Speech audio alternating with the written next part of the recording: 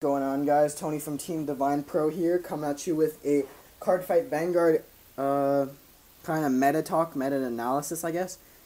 I only have one deck of cards on hand, so just bear with me on this. But well, actually, it kind of helps because the main topic of discussion is Dragonic Overlord: The End, and how it's been continuously just annihilating the English format, which is interesting because in Japan, if anybody pays attention to the Japan meta, MLB, Majesty Lord Blaster, is the better deck.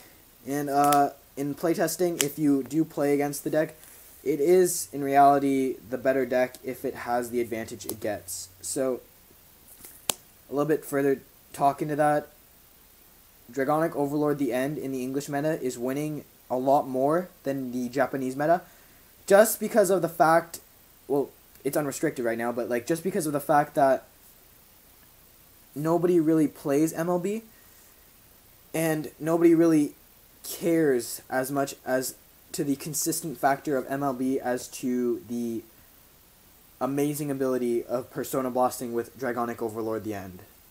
Like, generally, the one that won Nationals, the stand triggers, it does make a lot of sense, applying a lot of pressure. But MLB applies a lot more pressure than that stand trigger build, because it does have a constant 12k, which you guys might say, oh, that's nothing, but it's guaranteed it's a lot easier. You might take a minus, but in the long run, those two that you added to Soul are going to be cards dropped out of your opponent, so you're going to be equaled out. So that generally equals out, and then by the end, the MLB player should be at a more advantageous position because they would have blocked all your Persona Blast attempts to Persona Blast. And being MLB, like Royal Paladins, they can just spam the field so hard that's not even funny.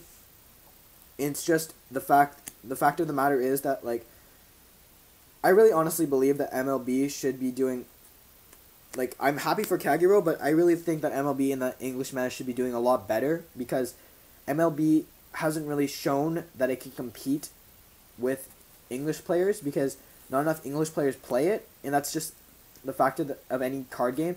Numbers do play a huge role in it, and if you have more Dragonic Overlord: The End players playing, then it's pretty much guaranteed that you're going to see a higher chance of them being the top 4 or like the winner. Like in Nationals, I remember like I heard like there was like maybe a few MLBs and like one in the top 8. So like it's very difficult to win. And on top of that, I'm not like saying anything mean about Dragonic Overlord: The End. It's a good card, but I'm just saying that like perhaps MLB should have done a lot better than it did. Now, on the other hand, now trying to beat the deck, it's quite the task, because the deck has quite the abilities, and the main card that you have to fear is Wingle Brave. And now you might be wondering why I'm saying Wingle Brave, but it's because it's the searcher of the deck. So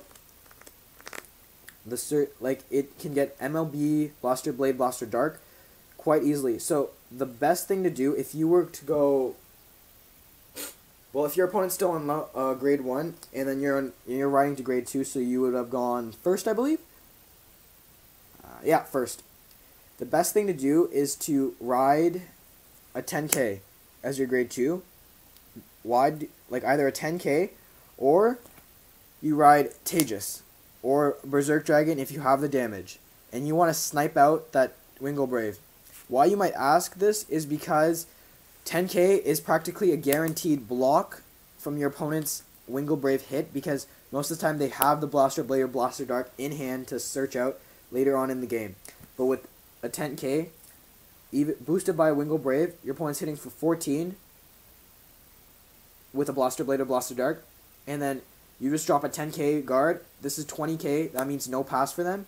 Whereas if you were to have to ride something like Burning Horn, that's a 1 pass, and that is quite risky. I do it just because I don't want them to get the search really badly, but it sometimes doesn't pay off.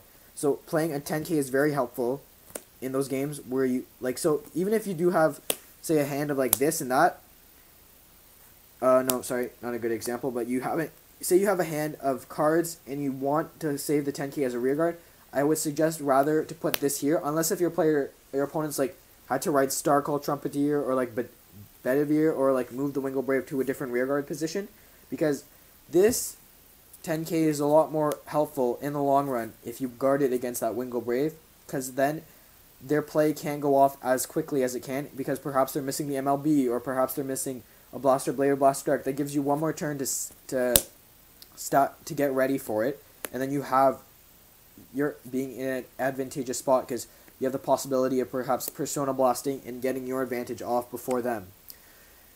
Now, apart from that, another thing would be to use Tejas, like I said.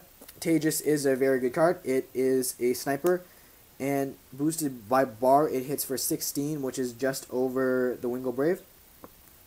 So, it's quite good, and you'd either do that or use perhaps a card such as Gatling Claw Dragon to kill it, but I've tried Berserk Dragon, and but I just found that the counter boss is too heavy, and I rarely ever get it at the times where you need to kill Wingle Brave, so I'd rather just play Tejas. And Bellicosity Dragon, like, back to the topic, some people might say that Bellicosity is good for a 10k, but, like, you can get grade stuck on Bellicosity, and that could be a huge issue. So, Striking, sorry, not Bellicosity. Bellicosity is good, by the way. Striking, it's an iffy card. It's a cute card, as like some people say, but it's not very applicable to the meta right now because everything is hitting above that. Like Kai can hit that.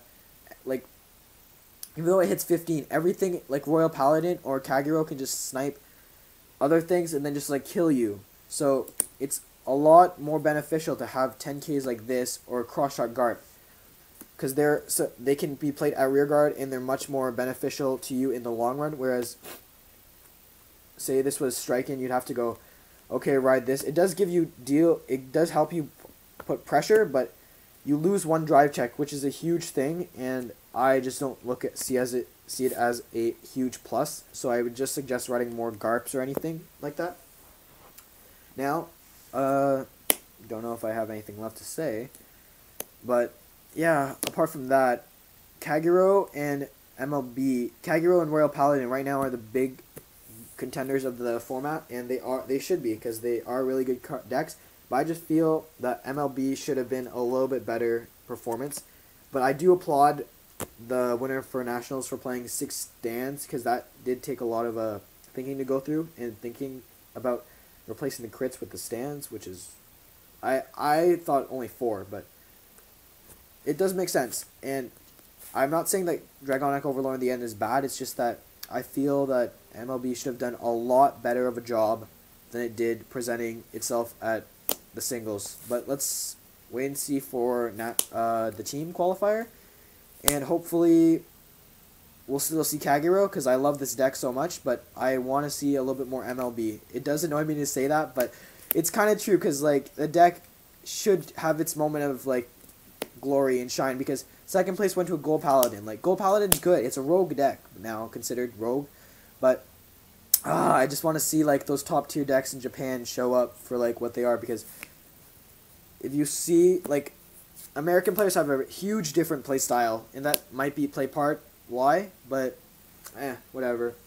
So next time I probably will be talking on the lock mechanic for Cardfight Vanguard in the new Link Joker clan, which is very devastating. And besides that, this has been Tony from Team Divine Pro. Hope you guys enjoyed. Don't forget to like and subscribe, and this has been Tony signing off.